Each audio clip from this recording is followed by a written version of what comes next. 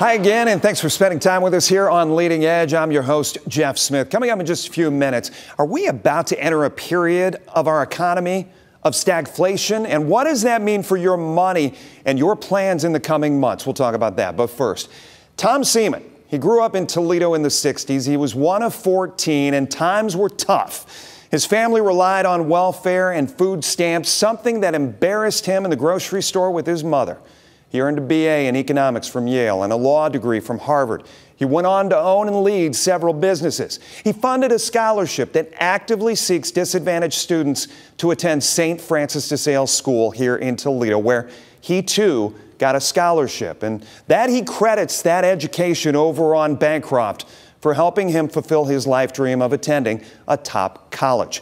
I want to welcome to Leading Edge fellow Knight, Tom Seeman. The book, we want to talk about that right out of the gate, is Animals I Want to See, a memoir of growing up in projects and defying the odds. Now, it's not out yet. It'll be released on May 14th, and you can find it on Amazon.com and Kindle, and the audiobook drops on June 18th. He will also be part of the Authors Series with the Toledo Main Library coming up on May 23rd.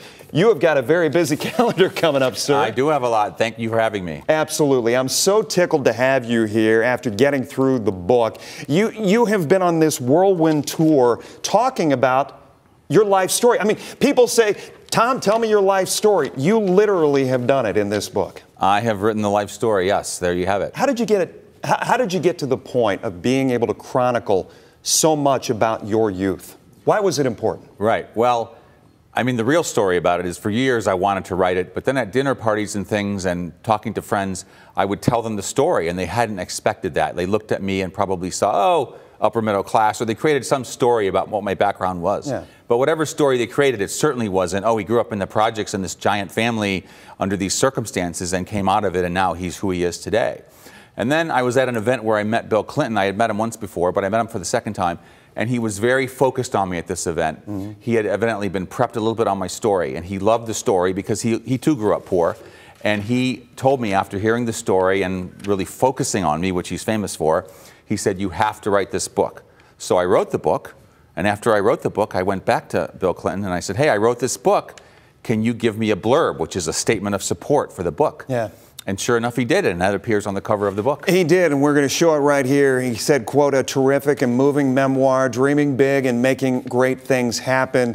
Deepak Chopra also saying, and yes, somebody who you know also saying, read it rather, and be inspired. Yes. So you're getting some good press, not only from friends, but also you shared with me, and I think that was much to your surprise, some of the other responses that have come out from this book, the Harvard Crimson coming out and saying how they want people to read this. Right. That's got to make you feel good.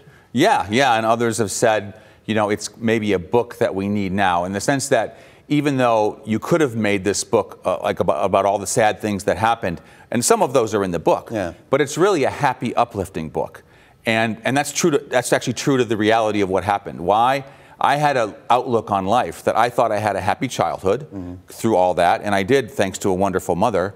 But I also, I saw wonder everywhere, and I still kind of do, you know. But as you grow older, as famous writer Saint-Exupéry said, you tend to lose your sense of wonder as you grow older. And I think one of the ideas in the book is, let's try to hang on to our sense of wonder even as we age, almost as though we're children. You know how children see everything with wonder? Absolutely. Well, I continued that into later life, but even I probably have lost some of it now, of course. But I continued that sense of wonder for quite a long time in my life. I saw wonder everywhere. Here's what got me as I was going through the book, and I even told some of our producers as I was reading through it, the first couple of chapters, maybe 12 chapters in, Tom, I was saddened. I was saddened as I read it because of what befell you. And while you say I had a happy childhood, I felt like it was tough. Did you not feel that way going through it? Or looking back, did you see, man, I did have some hurdles, major hurdles? I definitely had hurdles, and there are definitely some things that happen in the book that aren't fantastically positive. But I got up every day in the morning and I was happy. And I still am. I tend to be a very happy guy. I think a lot of you found joy in everything. I found joy in almost everything. Yeah. And there were some bad things that I won't mention now because I want people to read the book. Yeah. But yeah, there were some hard times, but I'm very good, I think, at letting, my wife even says this, I'm very good at letting go of things, of bad things that happen or unjust things. Injustice particularly gets on my nerves in life. But I've had unjust things happen to me, and I've been able to let them go and create happiness that way. One of the things you talked about growing up in the 60s and obviously being white, growing up in a black neighborhood, yes, and your recognition of the differences between people, right, but seeing the similarities between people as well. Right. That was important to you. Right. Well, I mean, as a child, I think you talk more openly about these things. So, I had a really close black friend when I was quite young, and we talked openly about it. One of the people that really fascinated me as a child was Muhammad Ali, so much so that one of my aspirations was to be the heavyweight champion of the world. Which you talk about even in though the I book. wasn't even a boxer, right? Right. But children have those kinds of things. I wanted to be the president of the United States. I wanted to be the richest man in the world. These very difficult things to achieve, yeah, because I was just a very aspirational guy. But yeah, the book starts when we move from Ravine Park Village. I want to touch back because you mentioned Muhammad Ali, yes, because he said disparaging things that caught your attention, and you were confused by that. Right, right. So, Muhammad Ali was obviously a very attractive figure in that he was this champion, and he spoke in a certain way that was kind of cool.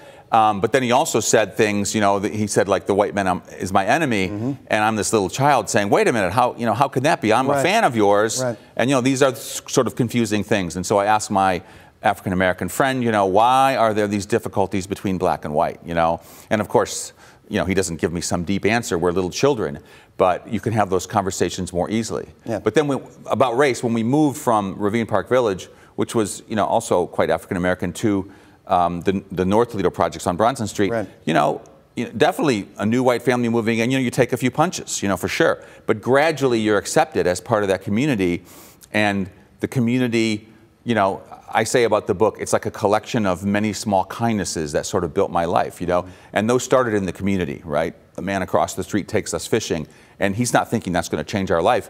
But if you add up all those small kindnesses that were done for me along the way, including gradually outside of the neighborhood as well, they built my life. The importance of your paper route, of all things, right? Right. Right. Tom, stay right there. We're going to take our first break. We're going to be back. The conversation continues right after this. Welcome back. A conversation today with Toledo native and fellow St. Francis Knight, Tom Seeman. He's about to release his new book, his first book, Animals I Want to See, a memoir of growing up in the projects and defying the odds. It drops May 14th on Amazon and Kindle, and the audiobook available June 18th. I want to bring up a couple of characters, actual people, not characters. Right. It's not a work of fiction. Right. But people you mentioned who were so impactful, and I want you to tell me a little bit about them. Why? Okay. Why so? Coach Gary. Yeah, Coach Gary was my elementary school, or grade school as we call it here, grade school football coach. And he was one of these, he was the first super energized kind of person that I met who was an adult who, come on guys, let's go. And just all these sayings and all this energy and all this support too, in the sense that, he spent a lot of time as our coach. I think back now, why was this young guy, not out on a date or something or with his friends? Instead, he was with us, right? So he was committed to something. He convinced us, this little school, St. Vincent de Paul, in the North End, which is, a little bit of a tough neighborhood, that we were going to be champions, And we actually achieved, well, we didn't win the Toy Bowl, but we went to the Toy Bowl twice during my years there.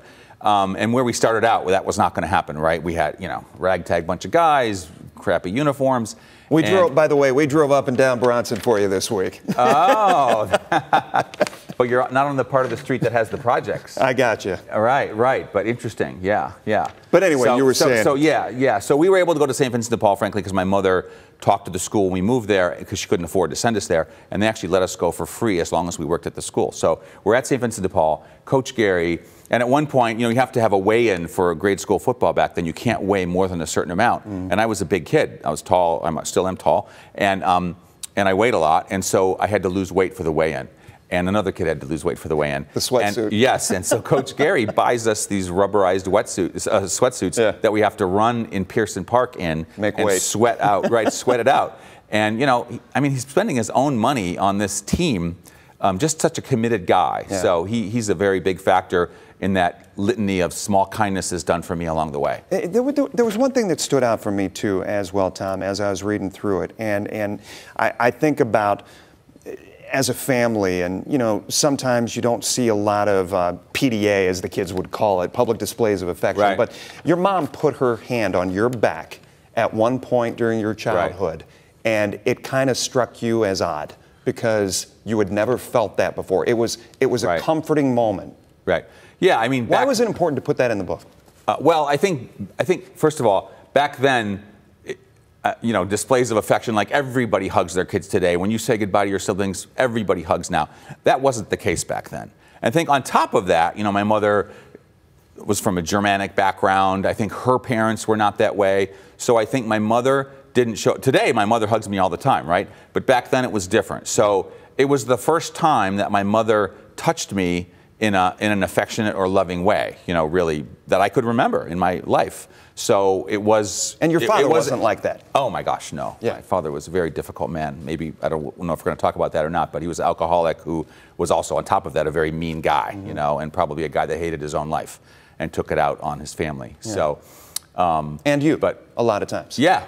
He, you know, in one scene, he pulls a loaded gun on me and my brother, you know, and we have to take it out of his hands. Yeah. You're drinking a glass of milk in the kitchen. He says to you, you realize how much that costs? You say, I'm a growing boy. And he blocks your way to get out of the room. Right. And you guys not come to blows, but there was a moment. I don't want to steal the thunder of the moment, it's the moment, but it was kind of your maturation process. Yeah, it was not? The important moment that I think he finally wasn't the man of the house. There was a moment where, you know, you feared him your whole life, and then there's a moment where I physically, me and my brother, who's a year older, I think, you know, stood up to him. Yeah. And sort of didn't take over, but there was a changing of the guard. Mm-hmm. And I think the second half of the family actually had a less difficult father in some ways because he was older and weaker, but he also was no longer just completely in control of everything. Possibly a turning point right there. We've got about 3 minutes left with Tom Seeman once again. The investment people made in me, I want to make good by that, or something to that effect, you said. Even what Coach Gary saw in you. There have been so many who have taken a dime on you and said, I believe in you. You had that at St. Francis. Yeah. Why was that so important? Yeah, I mean, I think that I felt like so many people had helped me along the way. I didn't realize it when I was young, but by the time I got to, say, St. Francis or Yale, I realized, you know, at the Toledo Public Library, there was a librarian, Don Barnett, who lit up every time I entered the library and helped me with my work. And we created this bond, and he actually gave me a gift of books when I graduated from Yale and when I graduated from Harvard.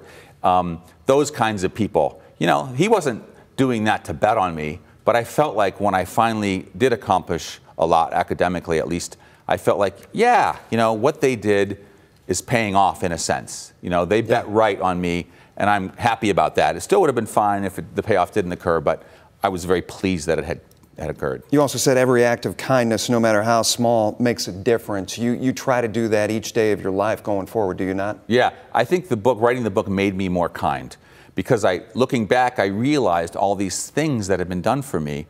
You know, I kind of realized them before, but when you put them down on paper, they start to add up and you see that. And so I have adopted this policy.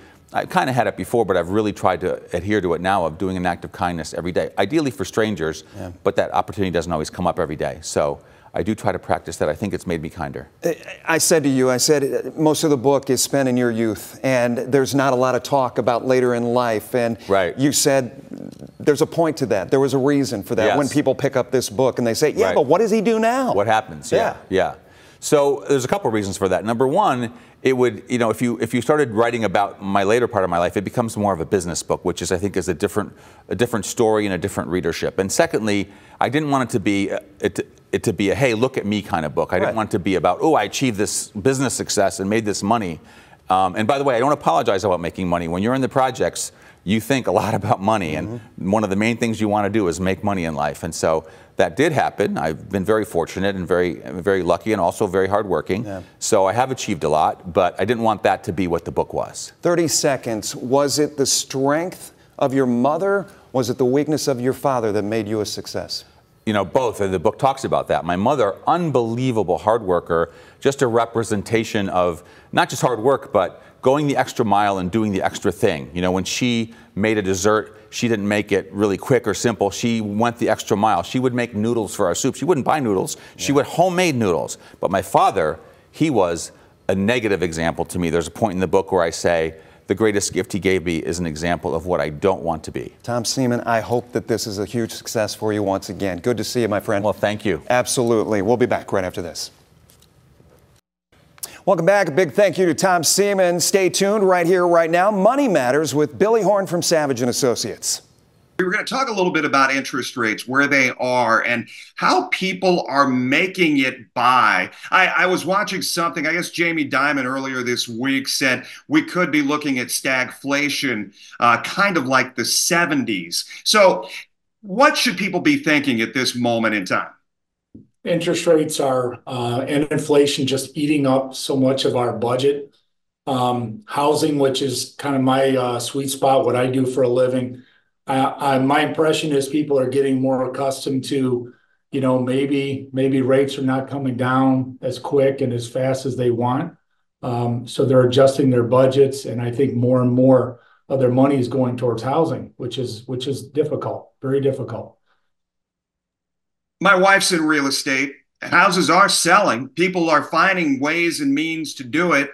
Is it just a timing kind of thing? And are people just accepting the fact that it's going to cost them a little more than it used to live in certain areas around Northwest Ohio, Southeast Michigan? I think more and more, to your point, people are accepting that these prices maybe are not going to be coming back. Interest rates are not be coming back. They can only put their lives on hold for so long.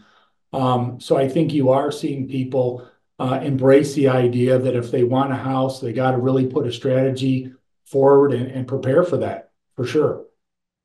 Talk a little bit about the signals that we talk about it each and every day when we look at the stock market, where the Dow is, where the NASDAQ, so on and so forth, S&P 500. But talk a little bit about the Fed and what it can do going forward.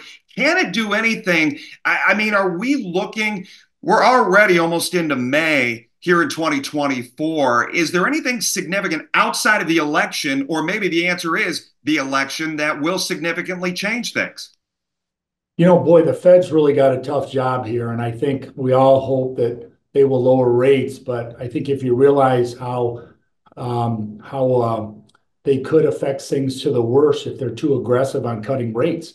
A big rate cut right now could actually lead to higher inflation and just make things worse. So I think the Fed has very limited tools. They've been injecting so much cash during COVID that created a lot of the inflation environment we're in. So I don't think they're going to have as much effect as people hope they will. We just have to be patient and adjust for what they're doing. Billy, let's talk a little bit about generations. And you brought up a point to me before we started today about the 18 to 35 age group and kind of where they're falling into all of this mix, whether it be going to get a car loan and or a housing, getting a mortgage at this point. And you think, are they being left behind? That generation really, really worries me. They're being shut out of housing for a lot of different reasons. Low inventory, prices running. They've had difficulty saving. Their consumer debt has ballooned to record levels. And I think a lot of that was payments being put on hold on things like student loan debt during COVID. They spent that money in other ways, and now those student loan payments are coming back. And it's really hurting them getting into the housing market, and that does worry me for that generation. They've got to buy a house. They've got to get invested to stay ahead of this inflationary environment, and they haven't. They've been left behind. Northwest Ohio, Southeast Michigan has always been a spot where people could come. People could have a low cost of living. In your business, are you seeing that change? Has that dynamic changed? And how quickly has it changed? How long will it last in your view? I still think this is the most affordable place to live people coming in from all areas. If you live here and you haven't been to other areas and see what's going on, you tend to think that prices are crazy. You don't have to take a very far drive down to Columbus to see what real crazy is. Everything's going up in every area. It's going up a little less fast here, in my opinion. Talk a little bit about how people can make this work. We don't want to be all doom and gloom here today, but how do people, if they are in the market for a house, if they are in the market for a car, any of those big time purchases, how do they make it work right now? Yeah, it's planning. It's saving, really financially saving for this and preparing. Pre-approval has never been more important than it's ever been in my 30 years in the business. You got to get a good professional on your side, mortgage and realtor.